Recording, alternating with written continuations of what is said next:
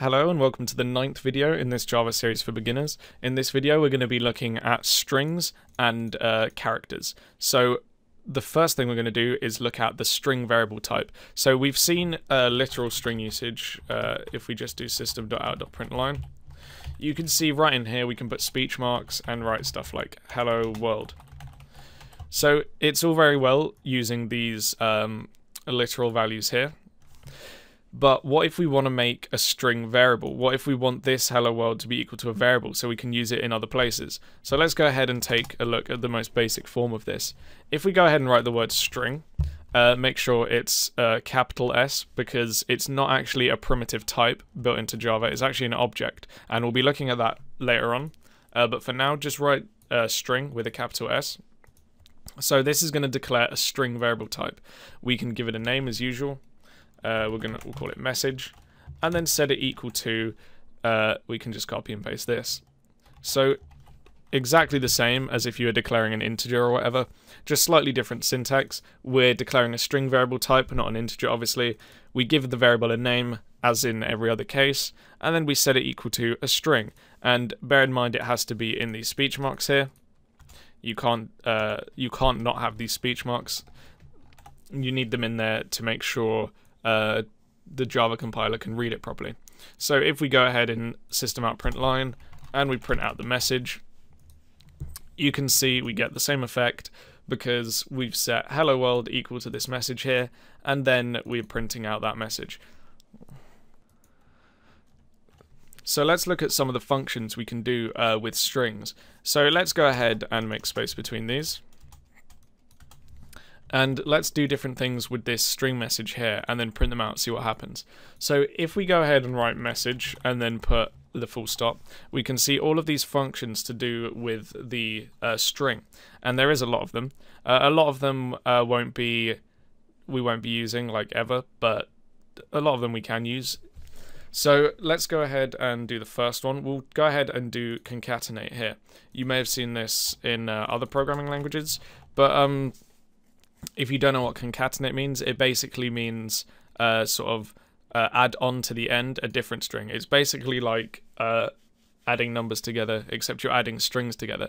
So if we have this hello world here, and then we say message.concatenate, and then go ahead and write a different message.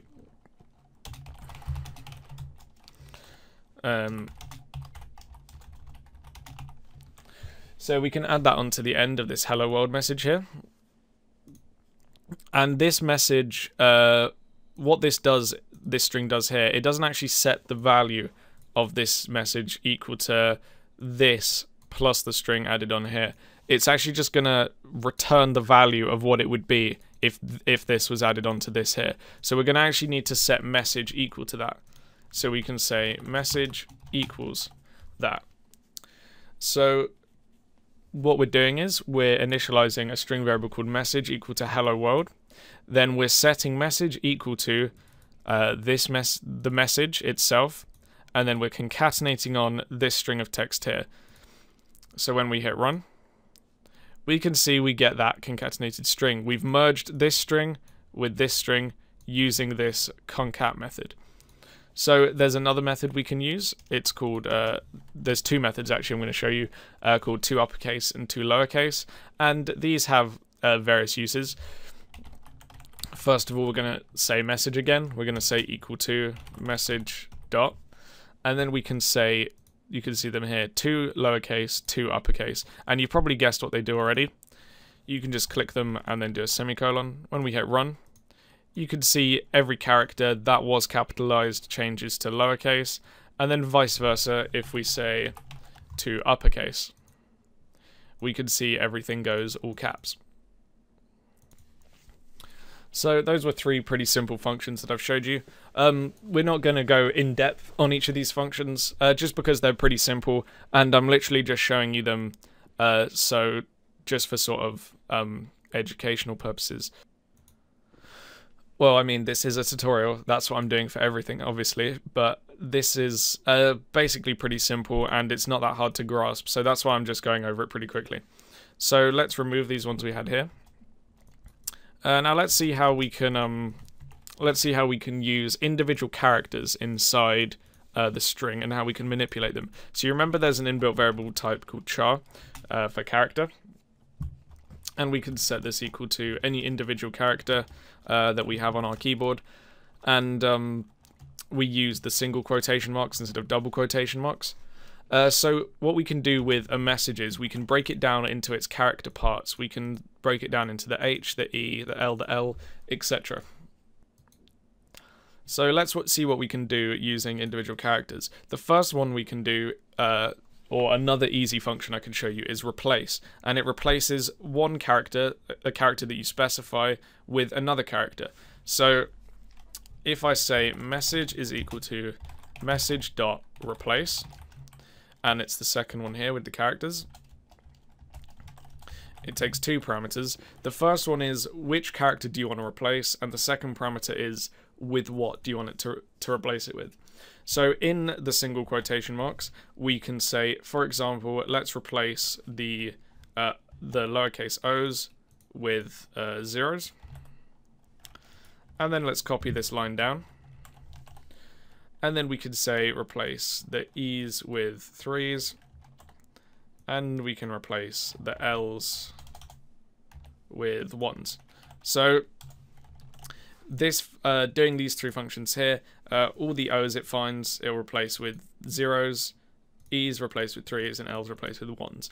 And you'll see if we run this, we get hello world with the numbers changed for letters. So the replace function, again, pretty simple. We're setting message, the variable here, equal to itself, but replacing different characters within it. And then when we print it out at the end, we end up with this.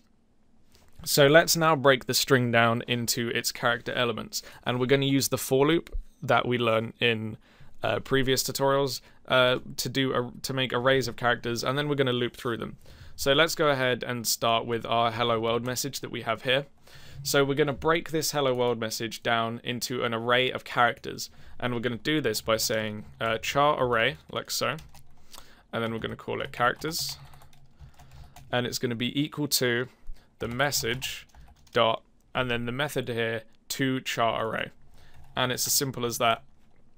We now have an array of characters here, which is pretty much the same as doing like so. This character array, actually let's not delete all of that, we'll just comment it out quickly.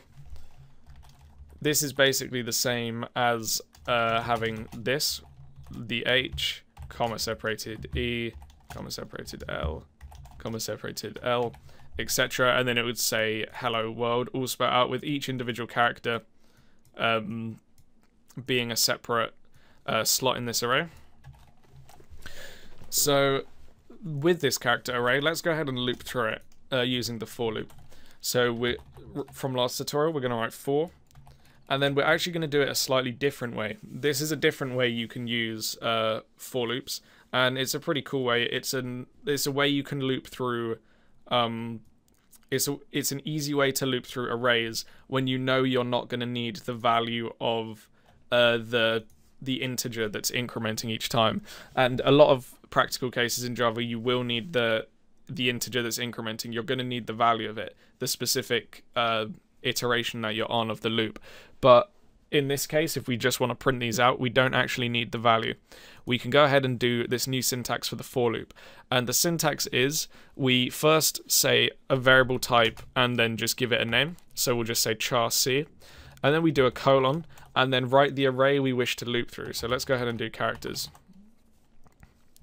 And then we're going to do the spike brackets like so. And what this basically says, it says loop through every value in the array characters, and on each iteration assign the value of that iteration to this variable c. So the first loop, c is going to, the first iteration, c will be equal to h. The second one, it will be equal to e.